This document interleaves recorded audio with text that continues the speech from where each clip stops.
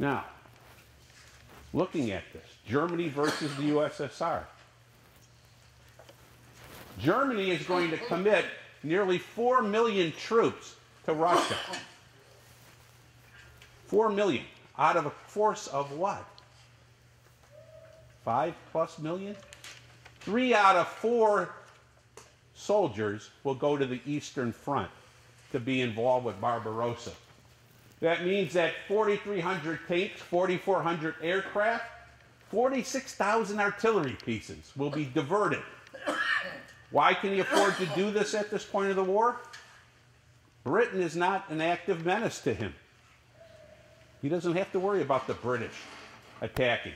So this can be something they can do. The other thing is he's counting on significant support from his newfound allies. Romania, Bulgaria, they'll come into play. They'll commit forces, and they do, 600,000 troops. That's a significant number. Put that in perspective, I think our force in the Mideast, Afghanistan, is nowhere near that number today. Probably about half that when we went active with our Iraqi campaign. So you can see that just the sending of the allies in is going to be a tremendous boost. Now, what does the Soviet Union have? On paper, 5.5 million troops. Now, that's in the whole army. But you got to remember that those are also divided up between Pacific as well as Western Front troops. Western Front being the front that we would call Eastern Front for the Germans. Okay? That means that they have probably about 2.9 million troops. They're outnumbered initially by at least 1 million troops in the first phase. The other thing is they have 20,000 tanks, and this is incredible, 35,000 airplanes. One of the war aims that Hitler is going to do with the Luftwaffe is immediately to knock out the advantages in tanks and airplanes through aggressive bombing and attacks on the Soviet airfields. Got to remember that the Soviet Union is not militarily far ahead. They're working off a 1920s, early 30s model. The planes don't have radios. There's no ground support between planes and radios, so you don't have any communications in many cases. The tanks, late 20s, early 30s model T-17s, not very good. Will fall prey to the Panzers, which are the state-of-the-art at the time. And the idea is that the Germans will attack quickly and fast, all across 3 fronts. Now, this is what kind of fascinates me. This is May 1941, before Barbarossa is enacted. All the dark places are what? German or Axis-controlled. You only have Cyprus, Great Britain, Iceland, and Gibraltar. That's left. Why take on this big nemesis? Could you have done something different? And that's the question that historians keep having. Why did Hitler keep thinking that he could subdue this? Well, that's part of the problem. Your hubris tends to kick in. He's treating these people as what? Inferior. They're not going to be able to fight. They don't have good leaders. They're cowards. We're better fighting men. We've demonstrated that for now 2+ years. We should be able to run right through these guys in close order, fast. He's planning a campaign 6 to 8 weeks long. Well, 6 to 8 weeks, end of June, July, August, wrap up by when? September. Still warm in September, isn't it? At least the first couple weeks.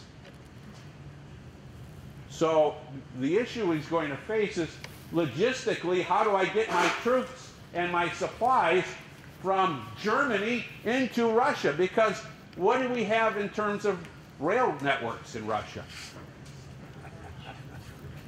There are none, or very few, and they're of different gauges, And the trains that run in Germany can't run in Russia because the tracks are different sizes, wider or narrower. And that becomes a problem. They didn't standardize railroad equipment back in the day. So each country, you got to the end of the road to your border, and then you had to change trains and catch the next guy's train. And that's the only way you can get massive products to the front. Otherwise, if you're looking at the next best thing, what are you looking at? Trucks. And that means roads. Well, how many of these roads are paved roads? Remember that Hitler is lauded for developing the Autobahn, the first superhighway, which is paved. What do you think is in Russia? We're talking dirt track, two-way tracks that are going to be seasonal roads. That means summertime they're hot and dusty, springtime they're muddy, and then in fall and winter probably the sea of mud or impassable, because once they freeze again, you got all kinds of ruts, and vehicles at that time weren't very good about running over rutted roads. So it's going to be a problem.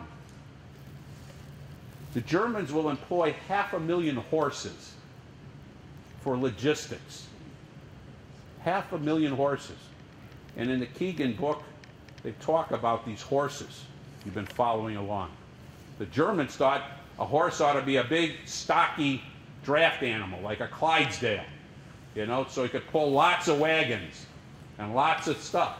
Well, the Soviets, they had these little scrawny horses, right? But those little scrawny horses would eat anything. And pound for pound, they could outpull the German horses. And as the war kept unfolding, the Germans lost more horses. They had greater difficulties keeping the front supplied.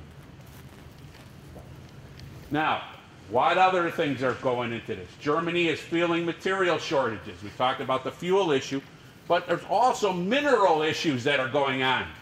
They need magnesium. They need other things. Well, the Soviet Union has them. How do we get to those? And that's going to be something. So if you can defeat the Germans, the Germans could defeat the Soviets, they can get the minerals, they can also demobilize, because now you've knocked out your biggest competitor. You don't have to have as many troops standing up right now. And this is becoming a taxing thing on Germany. More people in uniform mean more things you got to manufacture for the fronts. That means greater deprivation that's going to go on at home. And one of the things that's kept Hitler popular up to at least 1941 is the people back in Germany have not really felt what? The war. Starting in 41, 42, the war will be right on their doorstep. Bombings and deprivation will begin to happen. The other thing is the Ukraine could be used as a grain basket, and that's going to be a big issue. We talk about, there's a chapter 10 of Keegan, we talk about industrial output as well as the calories. And if you don't get the Keegan book, go to your library, or we do have some back there, purchase them. Follow along, because this correlates very closely. If you haven't read John Keegan's book, please do so. And the defeat of the USSR could be a potential of all kinds of slave labor. Move these people back to Germany. They can work the factories while we take the boys and men from the factories and put them into the what? Army. So they'll backfill as labor. Talk about the defeat of Britain, and also the oil fields, and also the consolidation of Romania and Finland. Now, Finland, interestingly, they don't give it up. Remember, they've been defeated in 40. As soon as they find out the Germans are going to attack again, they don't become allies, they become cold belligerents. Which is, in other words, you're blooding up my enemy, I'll just stand on the sideline and get a punch in or two as you're knocking them around. That makes me feel good. But when you're getting beat up, guess what? I'm going to walk away from you. That's what the Finns were doing. And it's going to be very critical, especially when we look at Leningrad. Now,